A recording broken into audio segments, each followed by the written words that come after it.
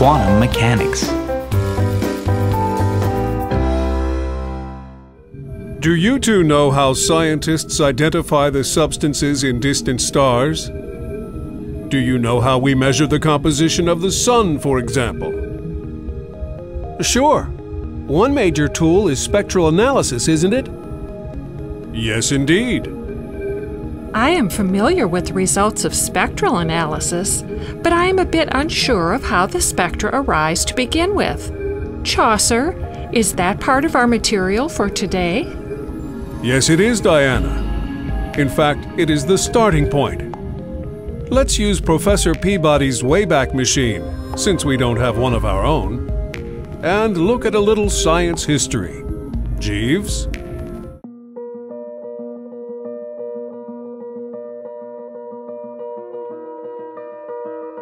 Traveling to the 1750s, we find that scientists were putting different substances in flames and passing the resultant light through a prism. They found that the hot gases given off by the burning materials emit different colors of light or spectra. For example, ordinary table salt generated a bright yellow spectra. Furthermore, not all the colors of the rainbow appeared. There were dark gaps in the spectrum. In fact, for some materials, there were just a few patches of light. By the 1820s, they recognized that spectra provided an excellent way to detect and identify small quantities of an element in a powder that was put into a flame. Meanwhile, the white light of the sun was also being examined closely. And in 1802, it was discovered that the solar spectrum itself had tiny gaps. There were many thin, dark lines in the rainbow of colors. But the reason for spectral lines in the light and the relationship to each substance was a real mystery.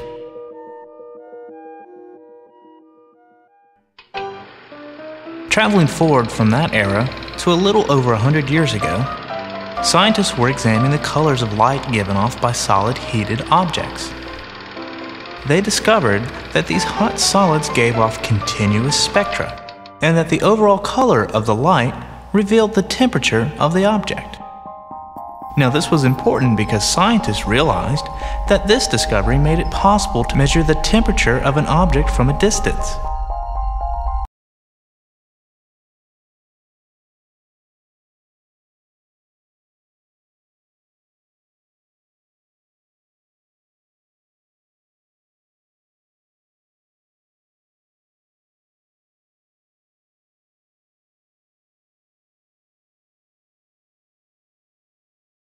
Same objects also radiated almost perfectly, and as noted before, the temperature of the black body object determined the distribution of colors or wavelengths in the emitted light.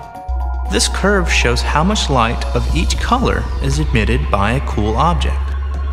As you can see, there isn't much light, and what light there is mostly lies out past the red end of the spectrum, in the infrared. The figure on the right will show the different colors added together.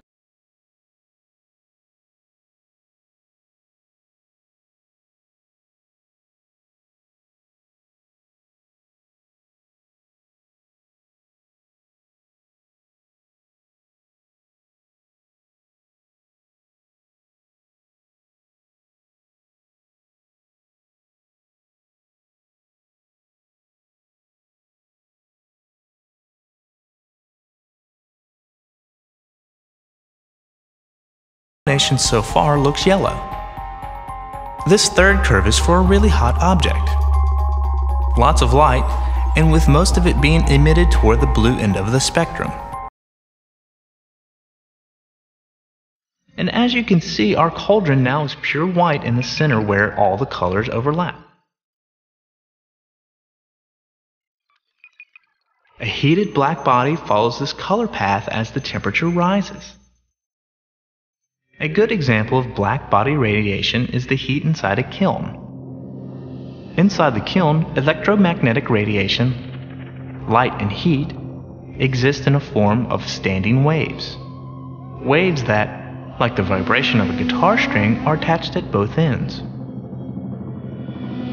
The ends of the standing waves, like the ends of a guitar string, do not move. They are anchored to the sides of the kiln. And many, many waves exist with varying wavelengths of color.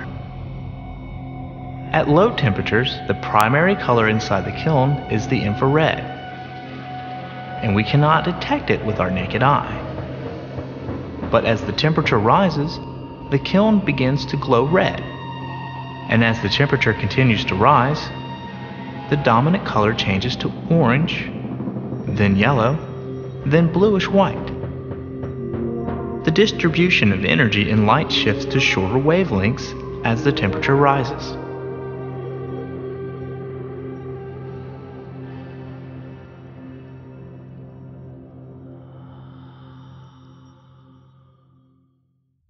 But there was a problem.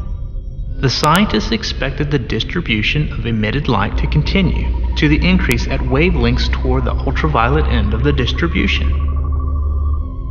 It didn't.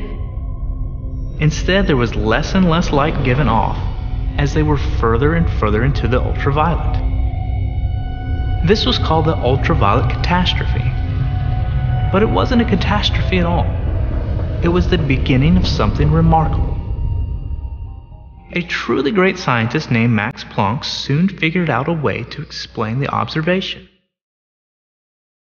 He concluded that the energy contained in the standing waves inside the kiln did not and could not possess just any and all different amounts of energy. Instead, the quantity of energy these standing waves possess had to be limited to a few specific discrete values of energy for each color. A standing wave of blue light, for example, can have energy equal to 0 electron volts, or 3 electron volts,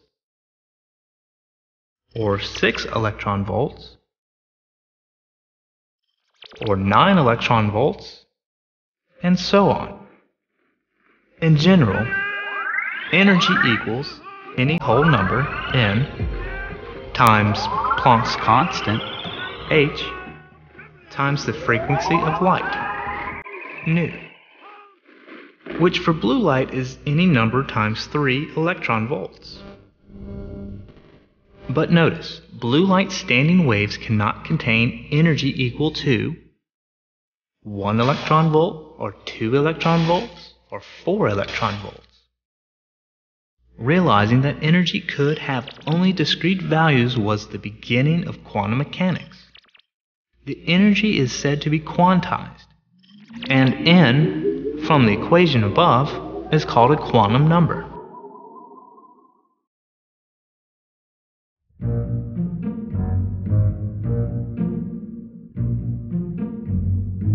Planck's conclusion that light energy is quantized was quickly used by Einstein to explain another puzzling phenomenon. It was known that shining a light upon a metal plate can release electrons from the plate. But the light has to have a certain wavelength before a single electron is released. We can shine brighter and brighter light on the plate forever, but if the color isn't right, the electrons stay home.